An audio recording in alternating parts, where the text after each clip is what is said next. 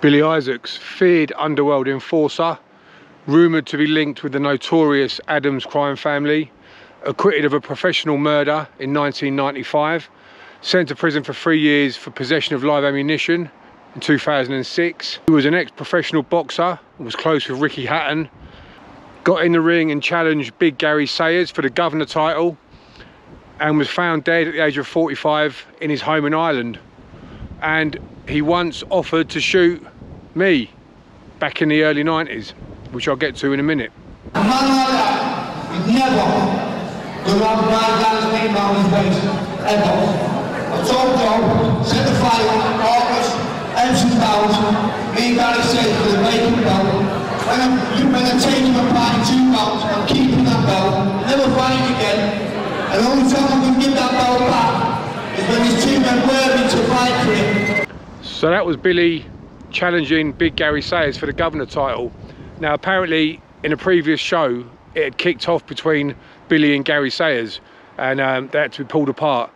So big shout out to Darren, John and Kev. I think they were there with Billy that night. So it kicked off, there was a bit of a grudge. Billy got in the ring to challenge Garry. In the ring with Billy there was Joey Pyle Jr. and my old mate and my old trainer, Ricky English. Put a link in the description for the full video of Billy in the ring, because he talks about Lenny McLean in that as well. So it's quite an interesting one to watch. So Billy was from Manchester, but spent a lot of his time in London as well. He had a brief professional career, 2 fights, 2 wins, but I think a back injury put him out of action. Here you can see him fighting Larry Pert. He puts up a good performance here. It shows his heart because he gets knocked down, gets off the floor to win the fight. Quite an exciting fight. So you can see that he's got the fighting heart and he's up for a good scrap. He was a close friend of Ricky Hatton and Bob Shannon, and Ricky Hatton said of him, he was a great inspiration and used to help my training sessions. He helped local youngsters get off the streets and into shape. He also taught them to be respectful to others. He is a credit to the sport. Also Bob Shannon, the respected trainer, spoke highly of Billy, saying, "Don't judge a book by the cover. Of course Billy's a very hard lad, but he's got another side to him." So when Billy initially came to London, he worked doors, he did debt collecting jobs and various other muscle type work. He was with Dave Courtney, stayed with Dave Courtney. You know, he was like... Old school, you don't see that a lot nowadays. No. Billy Issacs as well, who passed away. Billy Issacs, you lived with me when he first came to London. He lived in my flat, me and the bloke from Warren. We lived together for a year. What was Billy like? Because I've never, there's no interview with him. Absolutely hilarious. Very, very funny. He could afford to be a bit of a show-off and a bit cocky because he was a tool. Yeah. A proper tool. I mean, he was better out of the ring than in the ring. You know, I know he's quite good in the ring and all that, blah, blah, blah. But outside, rolling about the floor, putting someone's door through and running in, doing the debt collecting, what we was doing when I was with him. Fearless, another one, just wasn't in there. The dread of it wasn't actually in there. I've seen him get in the ring to offer Garry Sayers out. I don't know whether you were there. Yeah, I was there. You were there and you got in and... Yeah. And he'd have fought Garry Sayers that minute. He would have fought him that minute, I think they kicked off early on. It did, yeah. I don't think there's any love lost between them. No. Very funny man, brilliant to live with because good little money earner. Yeah, good little money earner. He had a very attractive swagger about him, yeah. When you're internally that confident in your own abilities, and he's a big 6 foot, whatever, good looking bastard. He had a beautiful swagger, real, you know, and so, and being around certain people, you can feed off them, you can feed off their confidence, and he made me, all my boys are bigger than me, I'm the littlest one in the lot, but he grew me, as do you, man. In our younger days. Having you beside me made me a little bit more swaggery. Right? But Billy Issacs was someone that you genuinely felt an awful lot safer when he was around and he was on your side. So in the year 2000, Billy was named at the Old Bailey as being an associate of the notorious Adams family. This was due to a corrupt CPS clerk who was being investigated for corruption, and it was alleged that the corrupt clerk had met with Billy at service station to hand over sensitive information regarding investigations and inquiries into the notorious Adams family. In 1995, Billy was acquitted of the professional murder of Pat Hayes, in the year 2006, he was found guilty and sentenced to 3 years when the police found live ammunition in a sock in his car. Once again, as usual, I always say I don't condone or glorify any of these crimes. As I always say, there is no good outcome to violence and crime. So yeah, in no way am I glorifying it. These are just the facts, and I've been asked to do videos on Billy for quite a while. So we get to the part, why did Billy offer to shoot me? Now, back then, this was when I was about 20, 21 years old. Me and Billy had never met, didn't know each other at all at that point. We'd never heard of I'd never heard of Billy, he'd never heard of me at that point. And I had a friend, a female friend from Milton Keynes.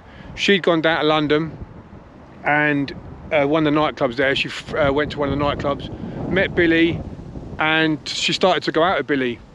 Now, I walked into a nightclub in Milton, oh sorry, I was walking out of a nightclub in Milton Keynes one evening, and I saw my friend there, who was now, I didn't realise, was now with Billy Issac. So I said hello, how you doing?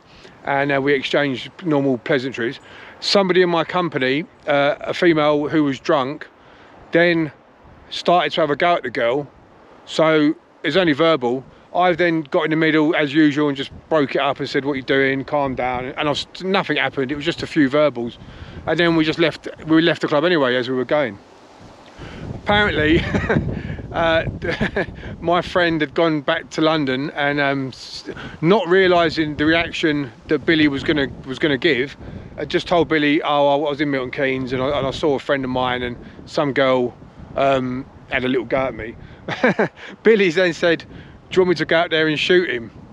And luckily for me, she said, no, I'm friends with Matt. And it was all, she said, no. But not the sort of geezer you want on your case, threatening to shoot you. But yeah, that was all smoothed over. And I only found out about this about 4 or 5 years later.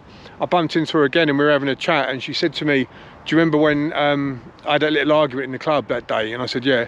She said, I went down and told Billy and he offered to come up and shoot. And I was like, wow. Although me and Billy didn't meet, never met, one of my loyal subscribers, I'm going to give a big shout out, Mankman, is related to Billy. And I remember he said in a message once, he said, if you and Billy had met, he would have got on with you and he would have liked you and respected you because he respected fighters.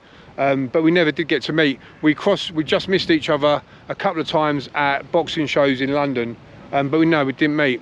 Billy was actually found dead at the age of 45. He moved over to Ireland, County Cork, near County Cork, and he had his place over there, gated place, and he was found dead after climbing through a window. He got locked out and he climbed through a window and fell and was found dead. No police said nothing suspicious, but he passed away at 45. And I've got a lot of friends that knew Billy, as you see, for Dave Courtney knew him, and I've got a few other friends that know him. So shout out to all those lads and Mankman. So yeah, please like, share, and comment. I hope you enjoyed the video. I'm trying to do one on Dan Rooney as my next video. I found quite a few bits of footage I'm hoping I can use.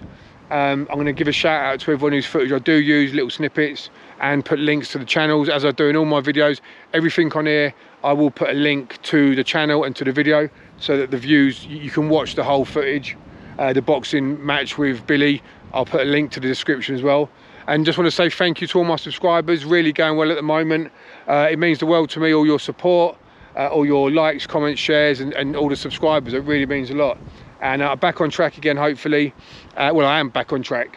And yeah, looking forward to doing more videos. Now I've got that creative inspiration back and I'm not fuzzy headed anymore. But yeah, just want to say thank you to everyone and I look forward to seeing you all soon. Let me know how you're doing in the comments as well, and see you soon.